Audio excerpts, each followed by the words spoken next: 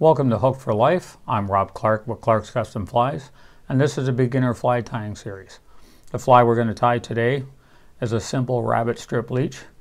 It only uses two materials, which is rabbit strip and dubbing. It's become my new woolly bugger. I tie it in multiple different colors and sizes, and I use them from everywhere from warm water fish right to steelhead and salmon. So we'll get started on the fly. The first thing that we're going to use is a hook. This is a Tiemco 200R in a size 4. The body is going to be ice dub peacock black.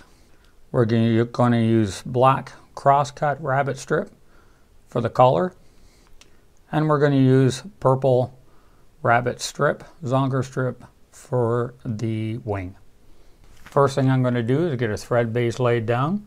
The thread that I'm using is black UTC 140. I'm going to start my thread about 1/4 inch from the eye of the hook. That's going to be where my body ends and my collar starts. I'll use it as a reference. So I'll start my thread base.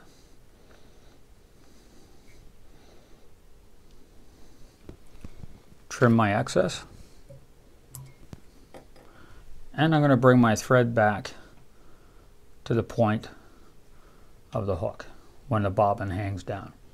I've pre-cut my purple zonker rabbit strip, and what I've done is I've measured it from my thread point to a section on my vise. You can do the same. That way you can get a consistent measurement on your tail length. So I've set my rabbit zonker strip in place. Just going to wet my fingers and peel back the rabbit strands as close to the leather as I can. I'm going to do 2 or 3 full wraps and tighten it down as much as I can. I'll do one more again. Then I'm going to fold the wing back on the zonker strip, and I'm going to do 4 or 5 turns and behind. Now what I've done is that helps secure the rabbit strip in place and keep it from twisting. Also, it'll leave the rabbit strip sticking back here out of your way for when you do your dubbing body. Next, again, I'm going to take my dubbing. Again, as we discussed in other videos, less is more when it comes to dubbing. It's easier to put it on and add on than it is to take it off. And I'm just going to simply twist my dubbing onto the thread in one motion. And I like a fairly robust body on this fly, so it can be seen underneath the zonker strip. Going to continue to wrap my body forward,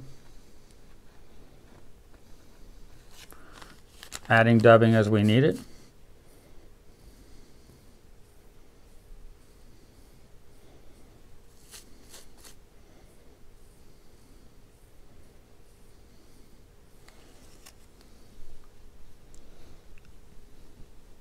And I'll bring that dubbing body right to the start of my thread, where we started our thread base on.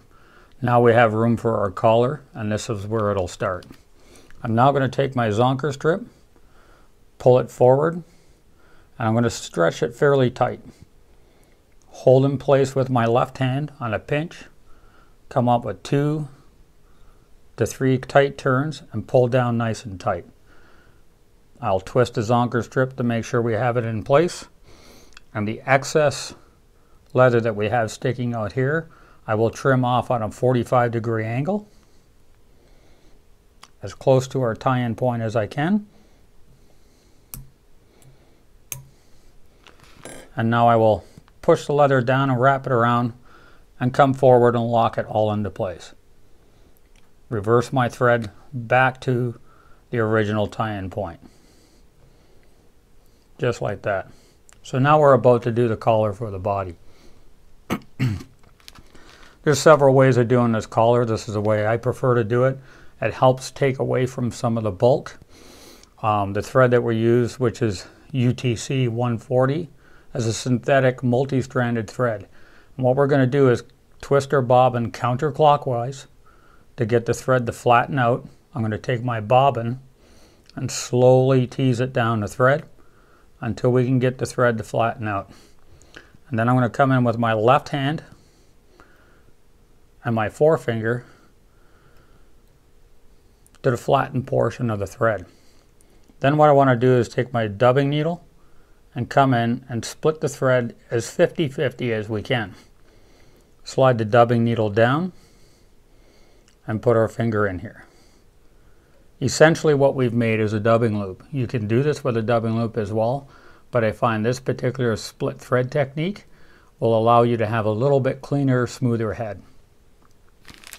Now we're going to take our black crosscut rabbit strip with the leather side facing us.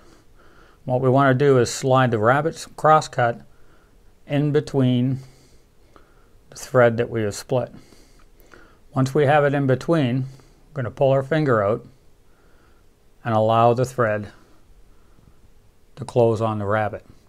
And as you can see, hopefully in the video, you can see my left forefinger is slightly underneath the piece of crosscut rabbit strip.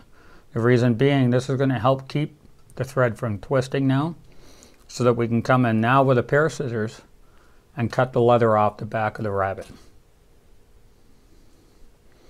And all you want to do, nice and easy, slowly cut the leather off. Now that you've done this, I take my right forefinger and I'll slightly push in on the rabbit to even up the tips. Once that's done, I will now twist my bobbin clockwise to lock all the fibers in place. This will take a few minutes to do, and we want to make sure that all these fibers get locked in correctly. So it may take a couple of times for you to spin your bobbin to get it locked into place properly. Just like a dubbing loop, we're locking all these fibers in. A good way to test to see if you had enough tension on it is to pull your bobbin down. As you can see the rabbit beginning to spring. That's usually an indication that you've tightened it on enough. And now you can take just a soft toothbrush and brush through the strokes of the rabbit strip to release any small fibers that are not caught.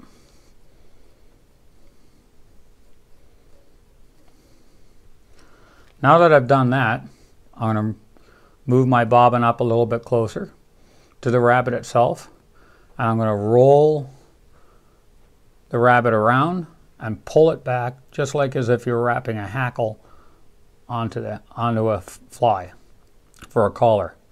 We're doing essentially the same thing. As I make each turn, I will pull these rabbit fiber strips back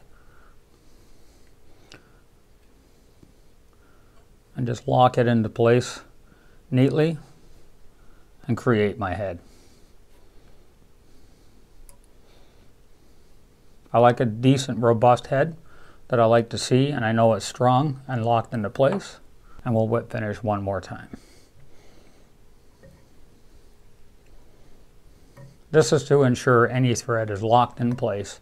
The last thing I will do is put a little bit of head cement on there, lock it into place, and now you have a great simple leech pattern. It's all rabbit strip, has great movement, great colors, and you can tie this in a multitude of colors from smallmouth bass patterns right to steelhead patterns. Thanks, and I hope you enjoyed tying this fly. Thanks, and have a good evening.